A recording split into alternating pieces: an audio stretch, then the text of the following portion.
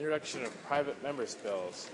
Mr. Cotler, seconded by Mr. Pichetti, moves for leave to introduce a bill entitled An Act to Ensure Legislative Compliance with the Canadian Bill of Rights and the Constitution Acts 1867 to 1982, including the Canadian Charter of Rights and Freedoms. This motion is deemed adopted.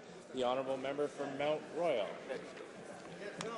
Mr. Speaker, I'm pleased to introduce the Constitutional Compliance Review Act, legislation that would require, for the first time, constitutional examination of all bills introduced in Parliament, the tabling of a report of constitutional compliance, and an independent, non-partisan review and compliance mechanism. Mr. Speaker, it is imperative that parliamentarians be informed of the constitutionality of bills, given our obligations to uphold the Constitution and to oversee the public purse. This bill thus seeks to improve transparency in the parliamentary process by ensuring that all parliamentarians are given an independent analysis of the constitutionality of all bills, regardless of whether they are introduced by the government or opposition in the House or in the Senate. Thank you, Mr. Speaker. Monsieur Cotler, appuyé par Monsieur Pichetti, propose que ce projet de loi soit mis en lieu une première fois et imprimé. Cette motion est réputée adoptée.